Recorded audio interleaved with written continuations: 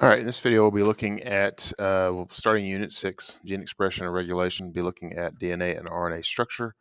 It's kind of be a review a little bit from a previous unit, but that's okay.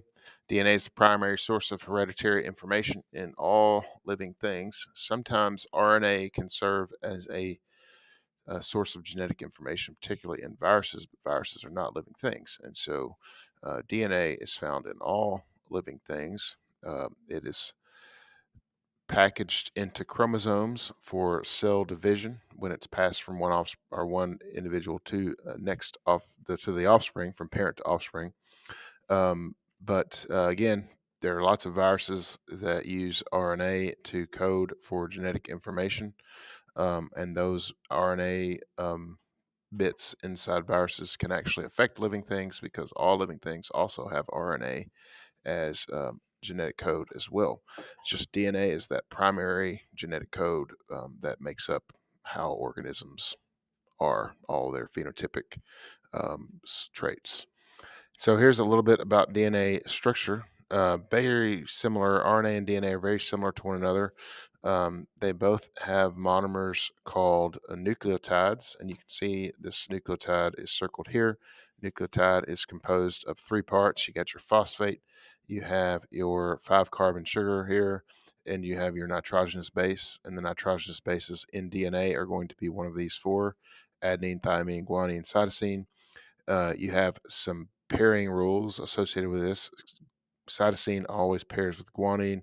Adenine always pairs with thymine, unless we're talking about RNA, which we'll get to in just a second. Both of them have this chain-like structure.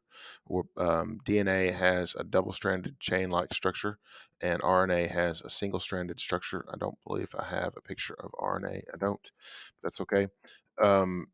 And another thing too, there's a group of these nitrogenous bases that are called purines, and the purines are going to be your adenine and guanine are the purines, and the cytosine and thymine are going to be your pyrimidines.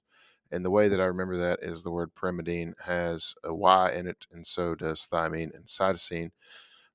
Some differences between the nucleotides between RNA and DNA is the sugar they contain. DNA contains the sugar deoxyribose, whereas RNA contains the sugar ribose. Also, instead of thymine, RNA is going to contain the nitrogenous base uracil, which is also a pyrimidine. And then, of course, DNA is double-stranded and has this double helix look to it, whereas RNA is single-stranded and can have a helical structure, but also can take on many different forms because it is a more flexible kind of molecule. Actually makes it less stable and more prone to mutation as well. And so just a little bit of difference here between eukaryotic and prokaryotic genetic structures. Prokaryotic organisms typically have circular chromosomes.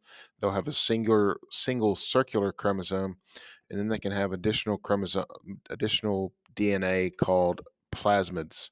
And those plasmids can code for several genes and can change. Actually, these prokaryotic cells can exchange plasmid DNA, and this can lead to increased variation. The prokaryotic cell typically has a much less diverse genome than the eukaryotic cell.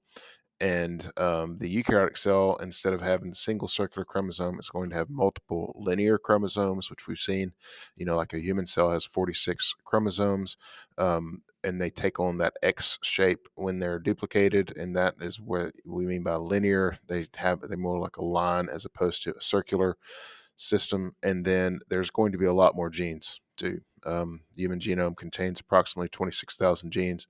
A prokaryotic cell is not going to contain nearly that amount. And the big deal, obviously, between prokaryotic and eukaryotic cells, as review, is prokaryotic cells don't have a nucleus, so the DNA is just kind of floating around in the cytoplasm, whereas the eukaryotic cell contains all of its genetic material inside the nucleus.